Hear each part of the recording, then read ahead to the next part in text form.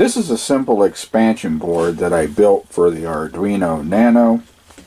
Right now it's programmed to do only this. If I press this switch, the LED on digital pin 9, which I label LED 1, comes on. Press the red switch, digital pin 10, which I label as LED 2, comes on. And then there's a third LED that's connected to digital pin 11. And as what this does, it reads the potentiometer, and only between from 401 to 799, as far as the pot goes. Remember, a analog read is a 10-bit value 0 through 1023 on an Arduino. Only from 401 to 799, as you turn through the range, does LED 3 come on. Alright, here is the schematic for the connections to my Arduino Nano. I have switches S1, S2 connected to digital pin 2 and digital pin 3 respectively. And digital pins 9, 10, and 11, all three have LEDs connected to them, labeled LED 1, 2, and 3 respectively.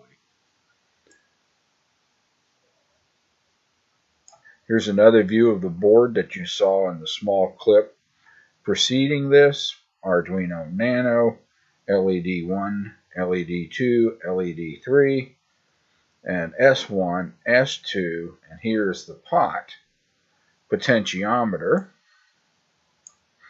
Here, connected to 5 volts on one side, ground on the other. It's connected to ADC 0.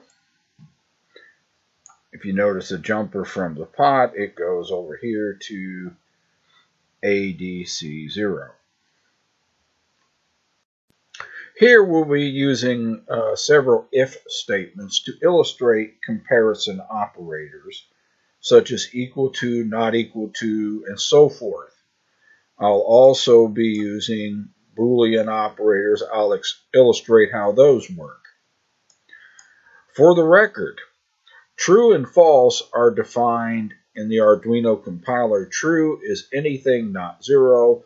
False equals 0. So even if you use the word true, the compiler will interpret that as true or a 1, or false will be interpreted as a 0, or for true I can use any number that is not 0.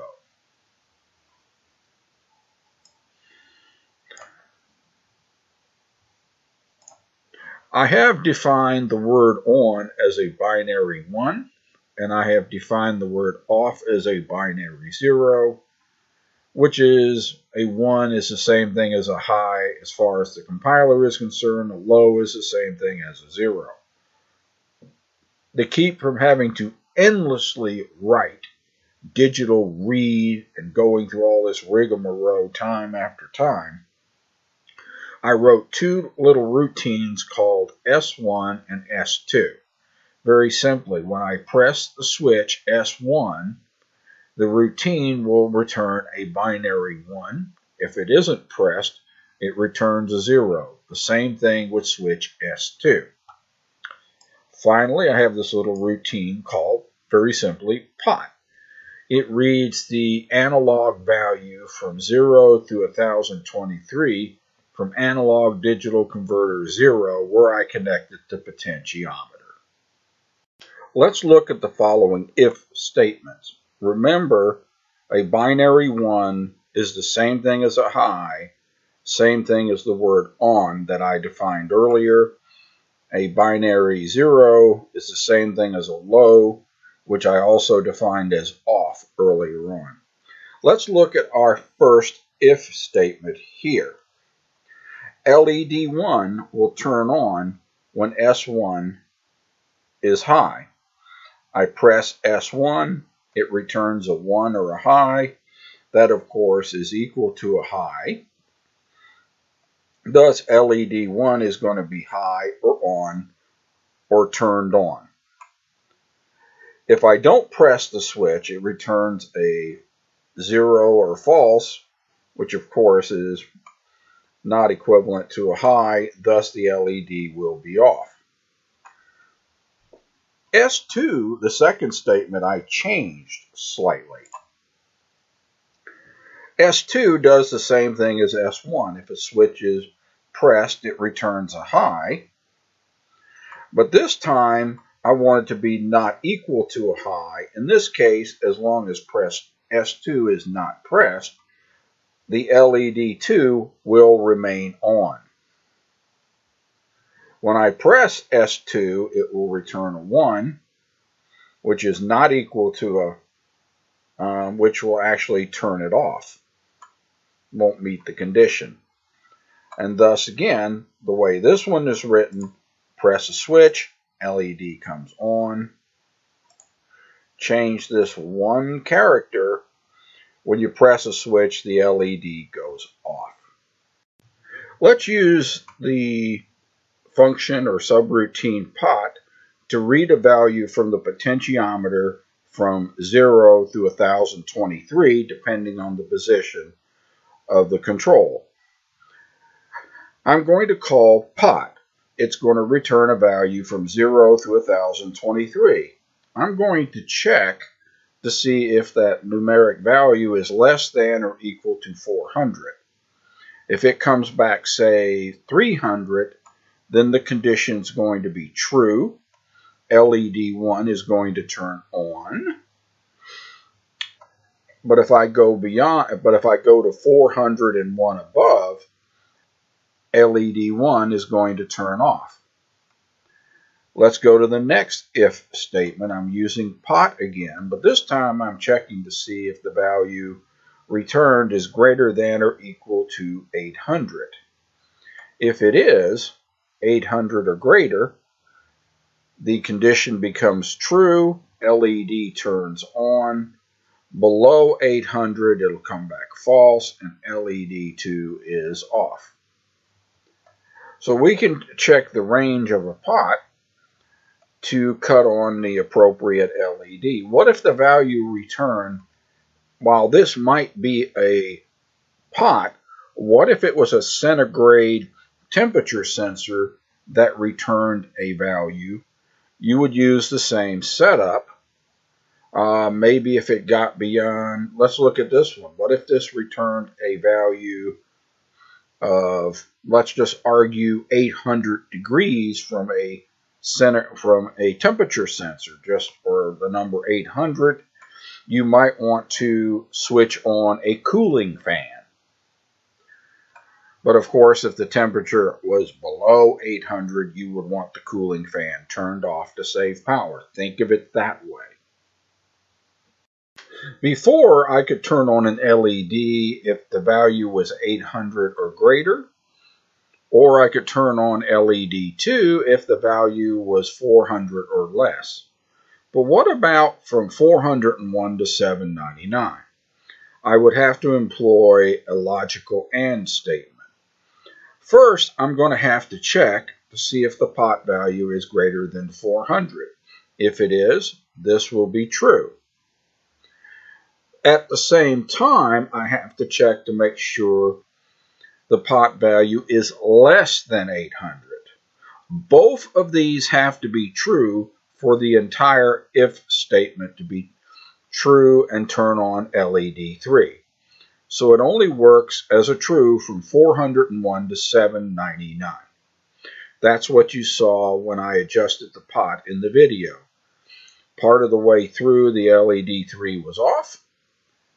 In the middle, the LED 3 turned on, and towards the end, as I adjusted the pot, the LED turned off. Now I've taken that if statement, and I had two conditions that had to be met. Now I had added a third condition. I have to, the pot has to be greater than 400. The pot has to be less than 800. And now S1 has to be high. That is, I can adjust the pot all day long through the whole range and the LED will never light up. It will only light up when simultaneously I press the switch S1 and return a high, so you'll have a true and a true and a true. And you can check multiple parameters doing this. Notice something before we move on. You notice I have each of these small statements within their own individual curved parentheses or curved brackets, whatever you want to call them, in all cases. This is a good programming practice that it helps keep things in order. It may work fine without it, but I'll demonstrate shortly why these are important and why you should use these parentheses, because a lot of people come back, well, this didn't program up right or compile correctly. It may compile just fine and just not work. And I will illustrate why you can get into these problems. All right, let's look at this statement, how I changed it this time. If S1, that is I push the switch, is high, and S2 is high, that is I push both switches at the same time, LED, what this means is either switch, if I press either switch, either S1 or S2, LED 3 will come on. Because the truth table for a logical OR is true or true.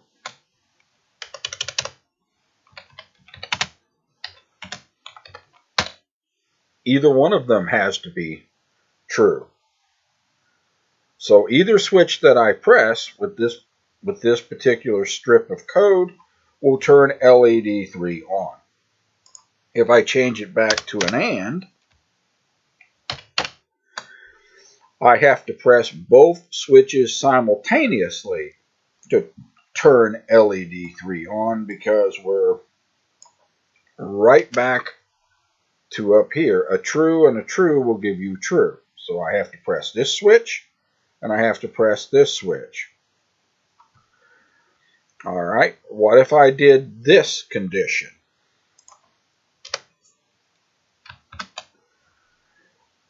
By changing this condition, I have to press switch 1 and I have to not press switch 2. If I press both together, well, this is an AND statement. This one will not be true.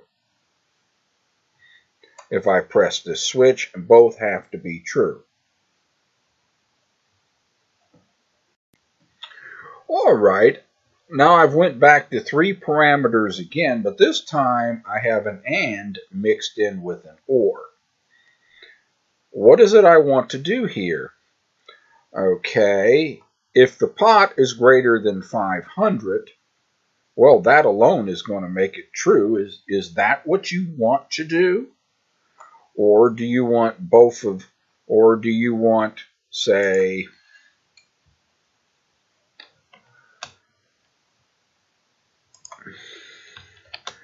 S2 to be pressed and pot to be greater than 500 and switch 1 to be pressed before LED 3 comes on?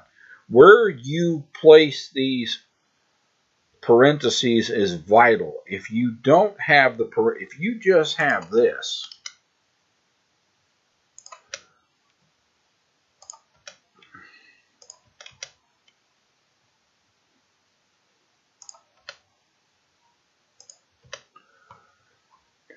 who can tell what the compiler's doing? You really can't.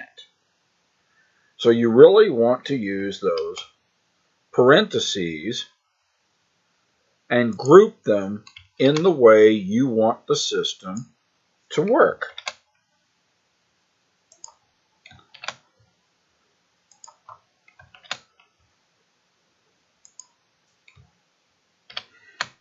In this case, I want S2 pressed, and I want the pot setting to be greater than 500, and I want to be able to press the switch S1 at the same time. So under this condition, it's going to be, I can set, I press S1, that part of the statement is going to be true. On the other part over here, I can press S2, that will make this entire thing true, or the pot can be set to greater than 500 and I don't touch S2 and the whole thing is still true, and we'll cut on LED 3. Let me run you through that again. The way this is set up, from this parenthesis to this parenthesis is one statement in relation to the AND. This parenthesis to this parenthesis is the other statement. I press S1. This statement is going to be true. Now the compiler or the Arduino is going to look over here. Has S2 been pressed, or is the pot value greater than 500? Because this is an OR, because it can be the switch or the pot or both that makes this entire part of the statement true. True and true is true, and it writes the LED, it turns the LED on. Let's look at this example again. In this part of the statement, I'm checking to see that S1 is not pressed.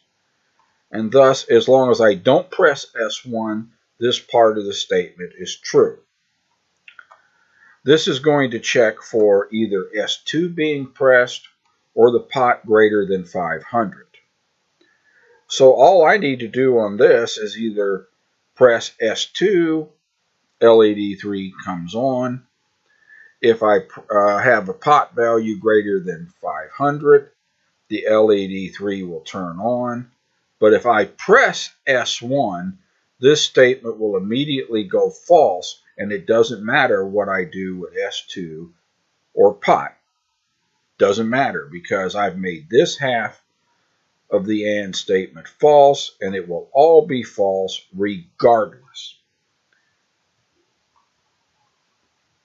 And so this is just a brief look at playing with how to turn off LEDs with switches, pots, and whatever. But remember, when you build your Arduino projects, these are going to be sensors, and you have to decide what you want these sensors to do.